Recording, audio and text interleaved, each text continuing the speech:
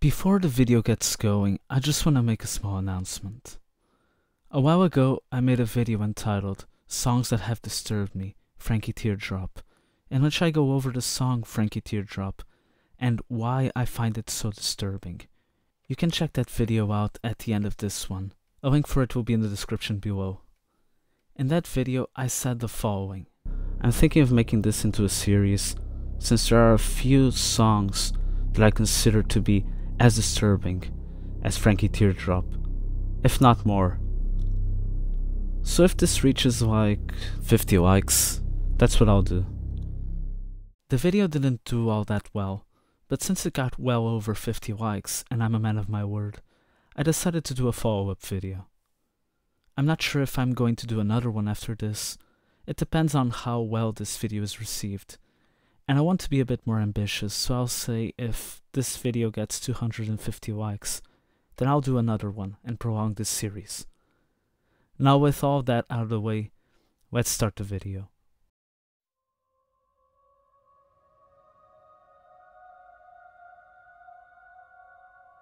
How much pain is too much pain for a person to endure? And what characterizes a life that is worth living? This pain may be psychological, due to a major loss or severe mental illness, or physical.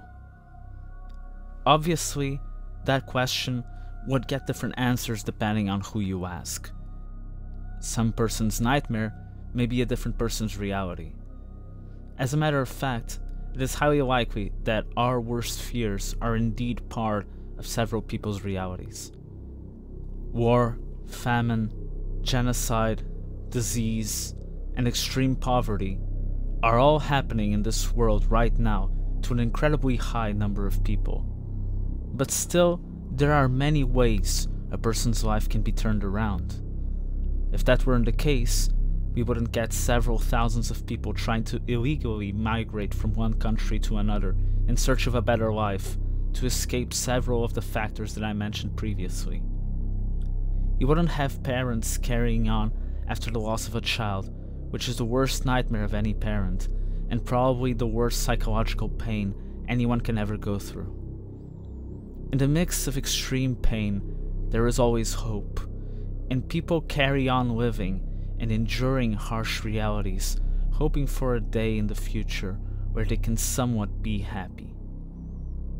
But what happens in the few extreme cases where there is no chance to live a somewhat normal life? Nothing besides pain, every day, every hour, every minute. What happens when all hope is gone, and something worse than your worst fear has become your new reality? Well, that is the story told by the song that I'm going to talk about today. That song being Hamburger Lady by the seminal industrial group Throbbing Gristle. Welcome to episode 2 of Songs That Have Disturbed Me.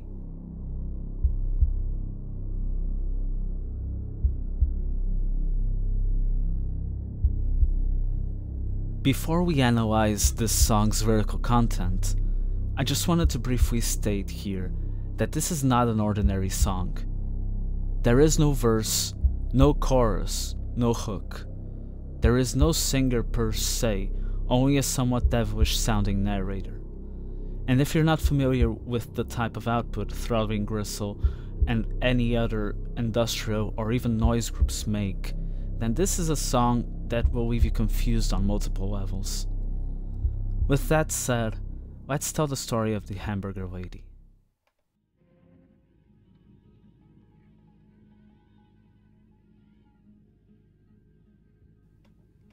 A woman is severely hurt in an accident. We are not told exactly what type of accident it is. We are simply on the receiving end of a description of the woman's physical state.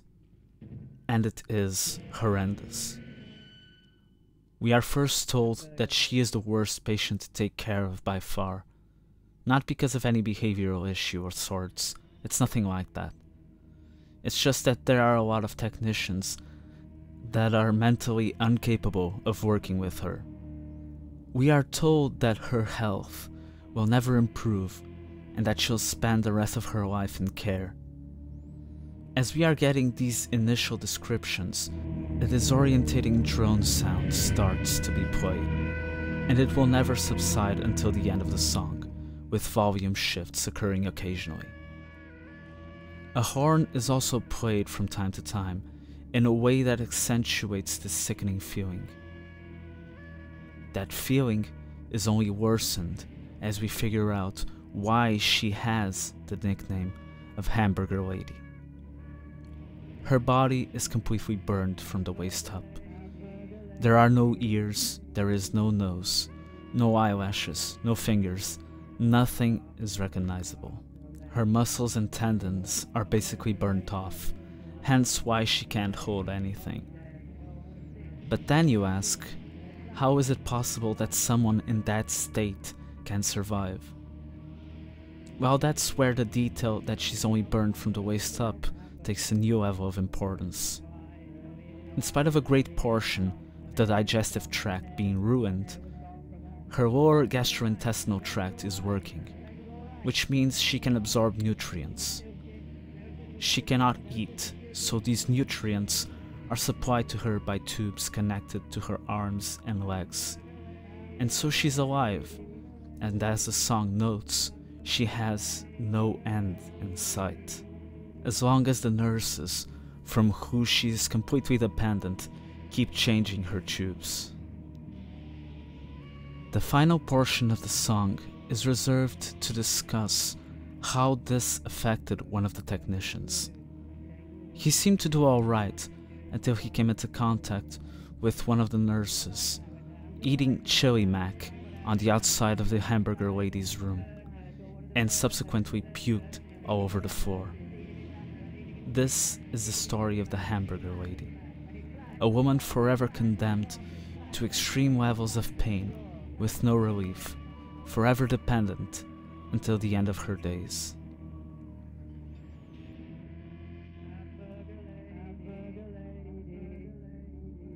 The Hamburger Lady's lyrics were not written by Throbbing Gristle. They were taken from a letter written by Blaster Al Ackerman, a male artist prominent in the 70s.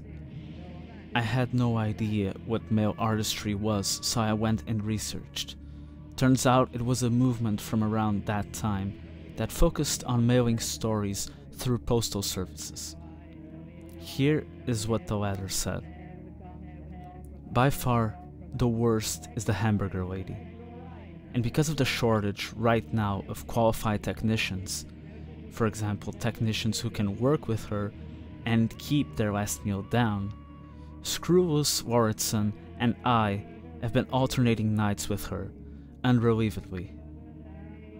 If you put a 250 pounds meatloaf in the oven and then burned it, and then followed that by propping it up on a potty chair to greet you at 11 p.m. each night, you would have some description of these past 2 weeks. Which is to say, the worst I've seen since Viet Napalms. When somebody tells you that there is a level of pain beyond which the human mind cannot retain consciousness, please tell them to write me. In point of fact, this lady has not slept more than 3 to 5 minutes at a stretch since she came to us. That was over 2 weeks ago, and, thanks to medical advances, there is no end in sight.